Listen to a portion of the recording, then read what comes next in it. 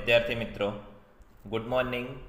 હું નિખિલ મિસ્ત્રી મારી YouTube channel Nikhil Mistry science learn with ફનના online video lecture સિરીઝમાં આપ સર્વે વિદ્યાર્થી મિત્રોનું હાર્દિક સ્વાગત કરું છું. આજે આપણે ચર્ચા કરશું ધોરણ 8ની અંદર ગુજરાતી માધ્યમમાં વિજ્ઞાન અને ટેકનોલોજી વિષયની અંદર પ્રકરણ નંબર 2 સૂક્ષ્મજીવો, મિત્રો અને શત્રુ વિશે.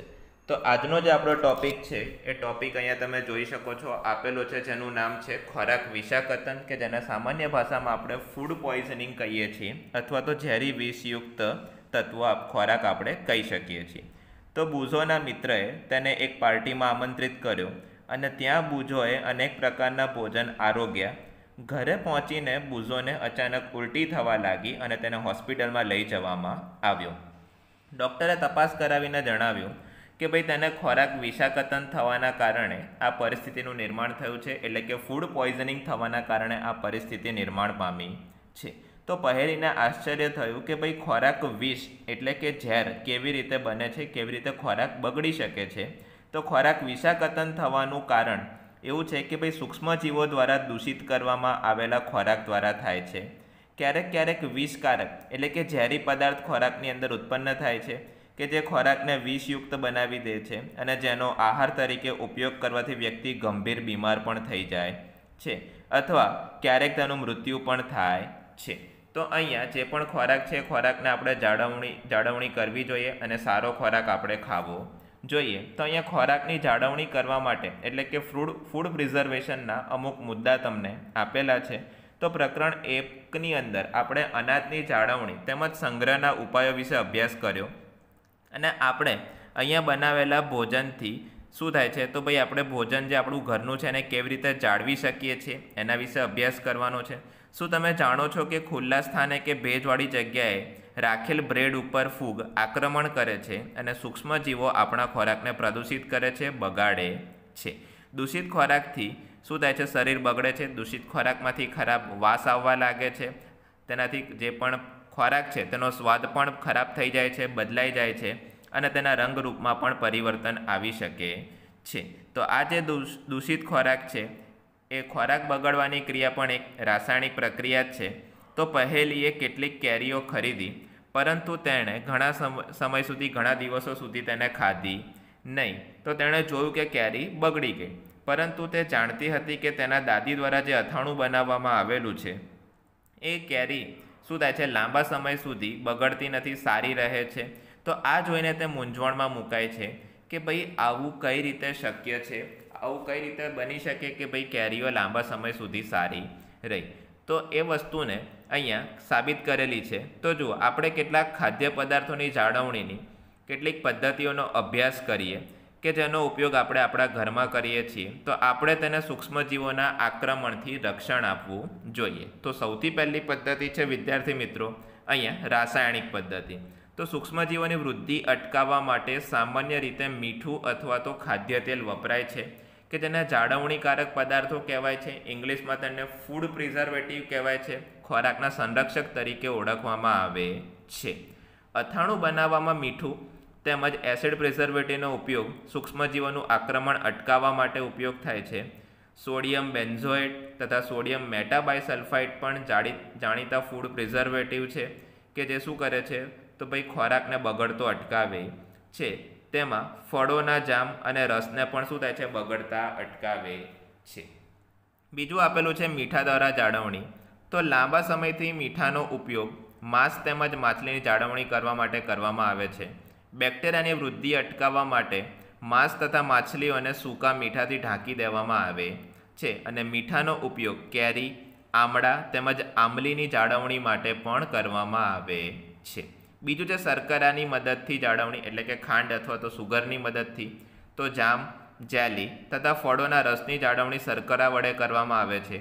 શર્કરા ભેજનું પ્રમાણ ઘટાડે છે કે જે ખોરાકને દૂષિત કરતા બેક્ટેરિયાની વૃદ્ધિને નિયંત્રિત કરે છે, વૃદ્ધિને ઓછું કરે છે અને ખોરાકને બગડતો અટકાવે છે. એના પછી અહીંયા તમને અન્ય પ્રકાર આપેલા છે, તો એની આપણે અહીંયા ચર્ચા કરીએ. તો તમે જોઈ શકો છો આ સિવાય એક કોમન વસ્તુ છે એસિટિક એસિડ, કે જેને આપણે વિનેગર કહીએ છીએ અથવા તો સરકો તરીકે ઓળખીએ છીએ. તો આપણે અહીંયાની ચર્ચા કરીએ તો જુઓ, તેલ તેમજ વિનેગર દ્વારા જાળવણી. તો તેલ તથા વિનેગરનો ઉપયોગ અથાણાને બગડતા અટકાવવા માટે કરવામાં આવે છે, કારણ કે બેક્ટેરિયા તેની હાજરીમાં મૃત્યુ પામે છે. શાકભાજી, ફળ, માછલી તથા માંસની જાળવણી પણ આ પદ્ધતિથી કરવામાં આવે છે. આપણે જે ટોમેટો કેચઅપ જે સોસ આપણે ખાઈએ છીએ તે વિનેગર, એની અંદર વિનેગર ઉમેરવામાં આવે છે કે જે સોસને લાંબા સમય સુધી સારો રાખવાનું કાર્ય કરે છે. ગરમી તેમજ ઠંડીથી સારવાર. તો તમે તમારી મમ્મીને જ્યારે દૂધ લઈને આવે છે ત્યારે તમે દૂધને ગરમ કરતા જોયા હશે. ગરમ કરવાથી દૂધની અંદર રહેલા અનેક સૂક્ષ્મજીવો નષ્ટ થઈ જાય છે અને આ પ્રમાણે ખોરાકને આપણે રેફ્રિજરેટરમાં મૂકીએ છીએ તો ત્યારે શું થાય છે, તો ભાઈ નીચું તાપમાન હોવાના લીધે જે પણ બેક્ટેરિયા છે, સૂક્ષ્મજીવો છે, એની વૃદ્ધિ ઓછી થાય છે, તેની વૃદ્ધિ અટકે છે. હવે અહીંયા મનમાં એક સવાલ તમને એવો થતો હોય કે ભાઈ કોથળીમાં આવતું દૂધ, અમૂલના દૂધ તમે જોયા હશે કે જે પાઉચમાં આવે છે કે જે બગડતા નથી, તો મારી મમ્મીએ જણાવ્યું કે ભાઈ આ દૂધ જીવાણુ રહિત છે, પેસ્ચ્યુરાઇઝ છે. બરાબર, પેસ્ચ્યુરાઇઝેશન શું છે તો એના વિશે આપણે માહિતી મેળવવાની છે, ચર્ચા કરવાની છે. તો પેસ્ચ્યુરાઇઝેશન એટલે કે દૂધને ઉકાળ્યા વગર વાપરવામાં આવે છે એવું દૂધ છે. આપણે જે અમૂલનું દૂધ છે એને આપણે ઉકાળ્યા વગર પણ વાપરી શકીએ છીએ, કારણ કે તે દૂધ સૂક્ષ્મજીવો રહિત છે, તેમાં જીવાણુ કે બેક્ટેરિયા હોતા નથી. તેના માટે દૂધને 70°C તાપમાને 15 થી 30 સેકન્ડ માટે ગરમ કરવામાં આવે છે અને પછી તરત જ તેને ઠંડુ પાડીને તેનો સંગ્રહ કરી દેવામાં આવે છે. આવું કરવાથી સૂક્ષ્મજીવોની વૃદ્ધિ અટકી જાય છે અને આ પ્રક્રિયાની શોધ કરનાર વૈજ્ઞાનિકનું નામ છે લુઈસ પાસ્ચર અને તેમના પરથી આ પદ્ધતિને નામ આપવામાં આવ્યું છે પાસ્ચ્યુરાઇઝેશન. હવે એના પછી છે સંગ્રહ અને પેકિંગ. તો આજકાલ તમને ખબર જ છે કે ભાઈ ઘણા બધા શાકભાજી છે, ફળો છે, સૂકો મેવો છે, એ બધા હવાચુસ્ત બંધ પેકેટમાં માર્કેટમાં વેચવામાં આવે છે. તેનાથી સૂક્ષ્મજીવોથી શું થાય છે, સુરક્ષા પ્રાપ્ત થાય છે અને જે પણ તમારો ખોરાક છે ખોરાક લાંબા સમય સુધી સારો રહે છે. તમને બધાને ખબર છે કે બાલાજીના જે પેકેટ આવે છે, વેફર છે, તમે જે વસ્તુ ફૂડ પેકેટ તરીકે ખાઓ છો એ બધું એને નાઇટ્રોજનથી સાથે પેક કરવામાં આવે છે કે જેથી તમારો ખોરાક લાંબા સમય સુધી સારો રહે છે. અહીંયા બીજો ટોપિક છે નાઇટ્રોજન સ્થાપન. તો ધોરણ 6 અને 7ની અંદર તમે રાઇઝોબિયમ બેક્ટેરિયા વિશે અભ્યાસ કર્યો છે. તે સિમ્બી કુળની એટલે કે કઠોળ વર્ગની વનસ્પતિમાં નાઇટ્રોજનના સ્થાપનમાં મદદ કરે છે. યાદ રાખો કે રાઇઝોબિયમ એ સિમ્બી કુળની એટલે કે કઠોળ વર્ગની વનસ્પતિના જે મૂળ છે એ મૂળ ગંડિકામાં વસવાટ કરે છે અને તેની આકૃતિ નીચેની સ્લાઇડમાં આપી છે, જેમ કે વાલ અને વટાણા. અહીંયા એ શું થાય છે, તો ભાઈ તેના સહજીવી સાથે સંબંધ ધરાવે છે. ક્યારેક નાઇટ્રોજન શું થાય છે, તો ભાઈ વીજળીના ચમકારા દ્વારા વાતાવરણ નાઇટ્રોજનનું સ્થાપન થાય છે, પરંતુ તમે જાણો છો કે નાઇટ્રોજનનું પ્રમાણ વાતાવરણમાં સ્થિર છે. નાઇટ્રોજન એ નિષ્ક્રિય વાયુ છે અને અહીંયા તમને એ જાણીને આશ્ચર્ય થતું હશે કે ભાઈ આવું કઈ રીતે સંભવ છે. તો એના માટે આપણે સમજવાની છે નાઇટ્રોજન ચક્ર. જે નાઇટ્રોજન ચક્ર આખી તમને વિશિષ્ટ રીતે માહિતી આપશે નાઇટ્રોજનના સ્થાપનની, કઈ રીતે એના ઉપયોગમાં આપણે લેવાનું છે. તો આકૃતિ તમે જોઈ શકો છો, સિમ્બીકુળની વનસ્પતિના મૂળ આપેલા છે મૂળ ગંડિકા સાથે. ઓકે, અહીંયા નાઇટ્રોજનનું સ્થાપન થાય છે. હવે પછી શરૂઆત કરીએ નાઇટ્રોજન ચક્ર. મોસ્ટ આઈએમપી પરીક્ષામાં પૂછવા માટે 4 માર્કનો પ્રશ્ન.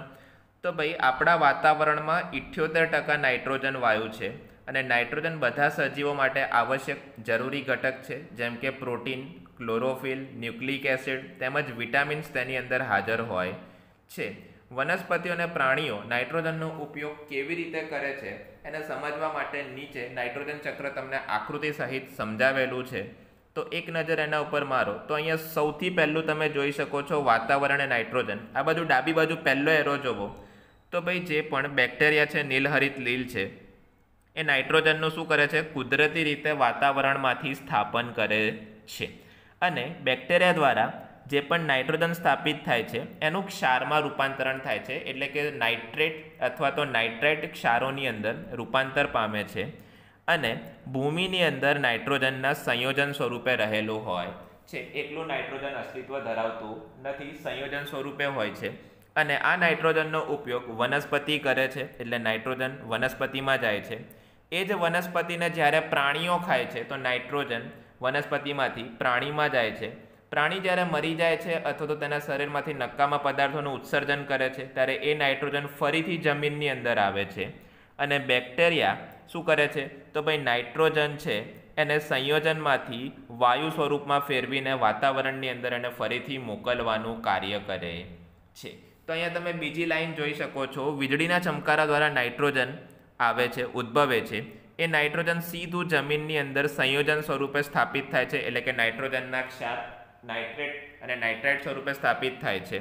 અહીંયા વનસ્પતિઓ દ્વારા તેનો ઉપયોગમાં લેવામાં આવે છે. વનસ્પતિમાંથી તે નાઇટ્રોજન પ્રાણીમાં જાય છે. પ્રાણી જ્યારે મરી જાય છે ત્યારે તેના મૃતદેહ સ્વરૂપે અથવા તો તેના શરીરમાંથી નકામા દ્રવ્ય સ્વરૂપે ફરીથી નાઇટ્રોજન જમીનની અંદર આવે છે. જમીનમાં સંયોજન સ્વરૂપે રહેલો નાઇટ્રોજન વાતાવરણમાં સંયોજનમાંથી વાયુ સ્વરૂપે રૂપાંતરણ પામે છે અને ફરીથી આ વાયુ વાતાવરણની અંદર જતો રહે છે. અને આ રીતે જ વાતાવરણની અંદર નાઇટ્રોજનનું પ્રમાણ હંમેશા જળવાયેલું રહે છે, સ્થિર રહે છે. તો જ્યારે પણ વિદ્યાર્થી મિત્રો તમને નાઇટ્રોજન ચક્ર પરીક્ષામાં પૂછવામાં આવે તો આ આકૃતિ તમારે કમ્પલસરી દોરવાની છે. આમાં નાઇટ્રોજનનું સ્થાપન 2 રીતે થાય છે. બંને રીતને તમારે વ્યવસ્થિત રીતે સમજાવવાની છે. એની થિયરી તમને નીચે દર્શાવેલી છે, તો એની અંદર આપણે માહિતી મેળવીએ. અને નાઇટ્રોજનનો ઉપયોગ ક્યારે પણ કોઈ પણ સજીવ ડાયરેક્ટલી કરી શકતો નથી. બરાબર. નાઇટ્રોજનનું પ્રમાણ ઘણું બધું હોવા છતાં મનુષ્ય માટે તે ઉપયોગમાં ઘણો જ ઓછો છે. તો અહીંયા તમે આકૃતિમાં જોઈ શકો છો, તમને થિયરી આપી છે.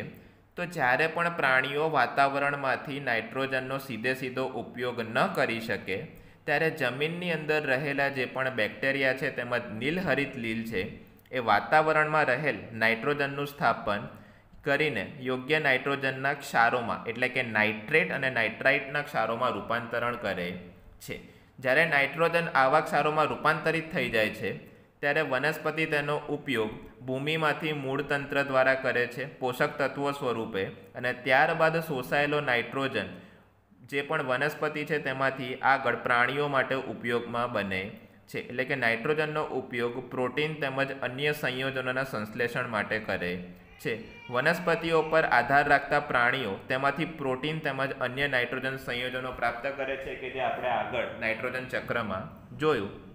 વનસ્પતિઓ તેમજ પ્રાણીઓના મૃત્યુ બાદ જમીનની અંદર હાજર બેક્ટેરિયા તેમજ ફૂગ નાઇટ્રોજનના ઉત્સર્ગ દ્રવ્યોને ફરીથી નાઇટ્રોજનના સંયોજનોમાં પરિવર્તિત કરે છે ક્ષારના સ્વરૂપમાં, અને તે વિશિષ્ટ વનસ્પતિઓ દ્વારા પુનઃ ઉપયોગમાં લેવાય છે. અને કેટલાક વિશિષ્ટ બેક્ટેરિયા નાઇટ્રોજનયુક્ત સંયોજનોને નાઇટ્રોજનના વાયુમાં રૂપાંતરણ કરે છે અને તે વાતાવરણમાં ચાલ્યો જાય છે અને પરિણામે વાતાવરણમાં નાઇટ્રોજન વાયુની માત્રા લગભગ જળવાઈ રહે છે. તો આ હતું તમારું પ્રકરણ 2. વિદ્યાર્થી મિત્રો, અહીંયા તમારું પ્રકરણ 2 પૂર્ણ થાય છે. જો વિદ્યાર્થી મિત્રો આ વિડીયો તમને ગમ્યો હોય તો વિડીયોને લાઇક કરજો, વિડીયો પર કમેન્ટ કરજો, વિડીયોને વધુને વધુ અન્ય વિદ્યાર્થી મિત્રો સુધી શેર કરજો. અને જો તમને કોઈ ડાઉટ કે ક્વેરી હોય તો સ્ક્રીન પર દેખાતા નંબર ઉપર તમે મને કોલ કરીને કે મેસેજ કરીને પૂછી શકો છો. હવે પછી આપણે શરૂઆત કરશું પ્રકરણ નંબર 3, સંશ્લેષિત રેસાઓ અને પ્લાસ્ટિક, એના વિશે. તો વિદ્યાર્થી મિત્રો, જો હજી સુધી ચેનલને સબસ્ક્રાઈબ ન કરી હોય તો સબસ્ક્રાઈબ કરી લેજો. Thank you.